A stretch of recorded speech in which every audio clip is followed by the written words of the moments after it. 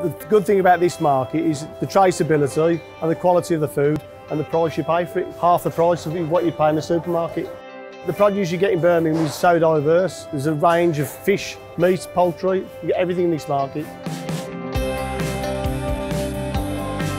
I work for Alan Davisu. He's been in here since 1985. We're open 6 days a week. I've worked here in the market myself nearly 30 years. We have fresh produce every morning, cut it ourselves, prep it, display it on the window every single day.